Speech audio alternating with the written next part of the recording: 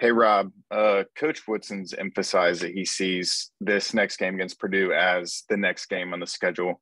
Do you hold that same mindset, or does being from Indiana and Lafayette specifically kind of give you an extra push?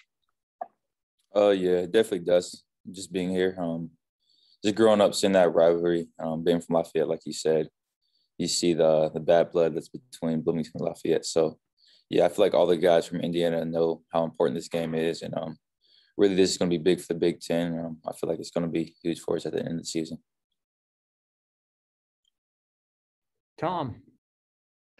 Hey, Rob, I was doing a little research looking back. It's been, since 2016 that Indiana has beaten Purdue. And, that was during your great high school year there where you guys went to state. When you had first committed to Indiana being in Lafayette, how were you sort of treated by fans and the reaction to around town for you once you had committed to Indiana, living there and right there in Lafayette? I wouldn't say it wasn't as bad as everyone makes it seem. Like I still get a lot of love from Lafayette and a lot of Purdue fans, but the main thing they say is whenever Purdue and IU play, they'll root for me, but they'll never root for IU. So that's the biggest thing.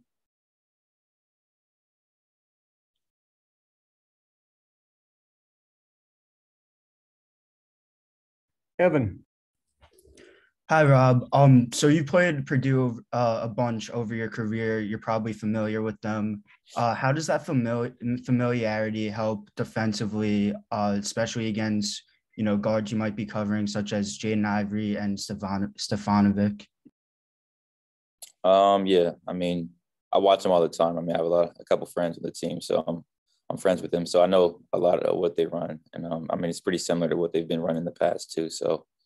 Yeah, it's really big on they have a lot of off ball screens where they come off triple screens, down screens, and then they like to play out the post a lot. So our coaches and our coaches have really done a good job this week on the scout, and I feel like we'll be ready tomorrow. Schumann. Yeah, Rob, during this losing streak to them, do you feel like a theme has emerged? It's like, yeah, this is the one or two main things that always seems to pop up in that game, and it's the reason why we haven't been able to get over the hump against them?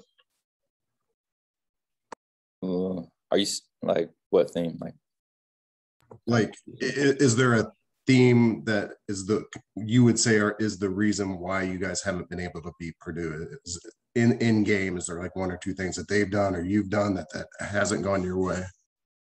No, I wouldn't really say there's a theme, but I mean it's just Purdue. They're just really hard to guard. The way they run their offense, they cut really hard, and they're big, set really good screens, so they're a difficult cover. But I mean, I feel like we'll be ready this year for them. Pegram. Hey Rob, ticket prices are pretty ridiculous for tomorrow's game. $500 and up for good seats. When you hear that, what does that tell you about what the atmosphere will be like tomorrow? It's going to be crazy. I mean, not having fans here last year, I feel like was a big part. But yeah, just the energy with both teams this year. There's a lot more buzz, I feel like, between the two teams this year. So I'm just ready to go out there and just see how it feels out there.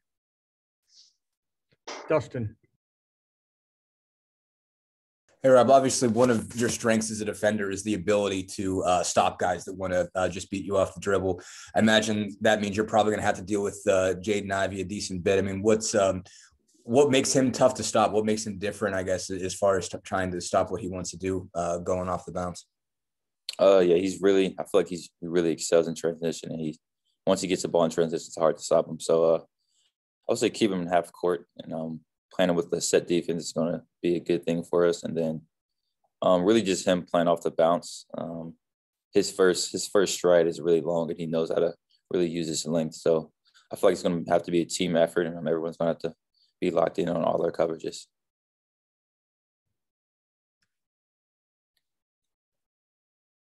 Dustin. Okay, I'll ask another one. Fine. I just want to talk a little bit more about what you said about what they run so well in the screen space. I mean, just what impresses you just about, I guess, the sophistication of their offense? How is it changed in the years that you've played them, and are they operating any differently this season, just with the amount of stuff they run through those two bigs?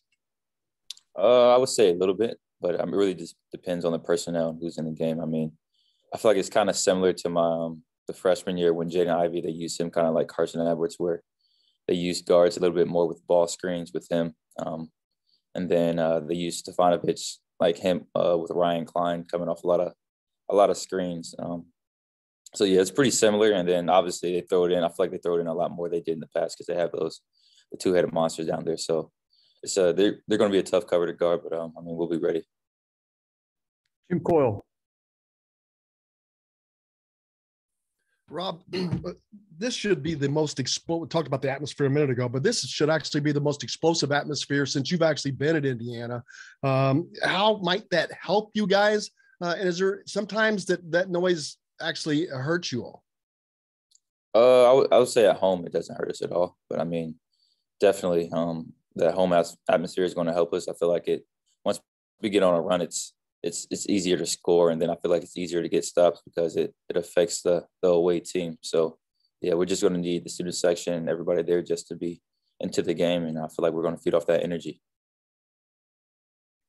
Jeff Rabjohn.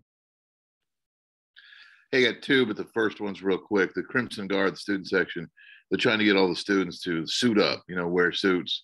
I know that's kind of a silly thing, but it's kind of become a thing. Just, do you guys even notice that? Is it cool that the students are doing that? Just, what do you think about that? Yeah, I mean, that'd be crazy to see everyone in a suit. I mean, I doubt it'll happen, but just to see everyone in a suit. Yeah, obviously we see all the things that I think we're 12 or I don't know if you can consider that last game a suit or not, but I mean, we're undefeated with the suit because that's what he always wears at home. So yeah, I mean, our main goal is to stay undefeated at home. And I feel like if we do that, we'll have a big shot at the Big Ten at the end of the year. And yeah, we're really just looking forward to the atmosphere tomorrow. And if we see everyone in suits tomorrow, it'll be pretty funny, honestly. And the basketball, thanks for that. And the basketball question I had, you guys have been much better offensively since the Penn State game. In the Penn State game, there were stretches where there wasn't a lot of movement. The movement's been better. Just points per possession, other things have been a little better. Why is that? What has improved over the last couple of weeks? I say our movement when the ball goes into the post. I feel like before that we were stagnant and we didn't really get a lot of off-ball movement. So the defense really set and it was easy to guard us. So I feel like just playing out of the post and just having different movements, different cuts that we do really opens up the floor for everyone. Thanks, man. Kevin, Alex, and we'll finish up with Tyler. Yeah, just ending the streak. I mean, is there a feeling amongst the teammates here, particularly you being a senior, enough is enough and you don't want to go out, not losing to Purdue? And also the confidence that you guys play with at home. What have been some of the keys as far as, maintaining that home win streak, you think? Yeah, there's definitely an optimistic feeling in the building. So yeah, really guys are just really energetic in practice. And I mean, it's something we've really talked about since the beginning of the year. So yeah, I mean, everyone's really ready for tomorrow, and we just really can't wait to get out there.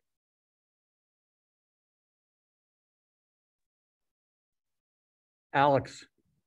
Hey, Rob, I'm not sure if you saw Coach Woodson's comments earlier, but he mentioned that you maybe had a tough go of it in the past. I guess he's referencing previous seasons. I guess from a mental standpoint, are you more confident this year? And what he says that he also said that, he tries to show you a lot of love and lets you know that he cares about you. What kind of things, conversation wise, do you guys talk about? And do you feel that obviously from him on a day-to-day basis? Really, I feel like it just starts with practice. I feel like, that's the biggest thing. The biggest change is just the conversation he has with everybody really in practice. Just whether you miss a shot, whether you turn the ball over, whatever, it's on to the next play in. He really doesn't dwell on the past. So that's a big thing. So, yeah, he just wants you to move forward. And I mean, his biggest thing, I feel like he even talked to the team about it last week about, I mean, he feels like if you dwell on the past, you really can't be successful in life or in sports. So really it's on to the next play, on to the next thing, no matter what happens. Last question, Tyler. Hey, Rob, I hope you're doing well. You've played with Trace his entire career at IU. What's the biggest way that you feel like you've seen him grow? Maybe not in terms of like his tangible skills, but kind of more like from a leadership aspect, or the kind of stuff that he does off the court.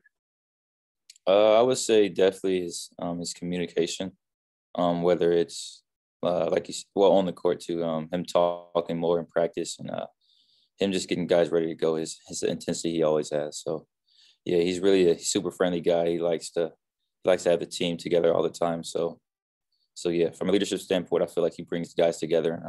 He just wants to win. I mean, that's the biggest thing.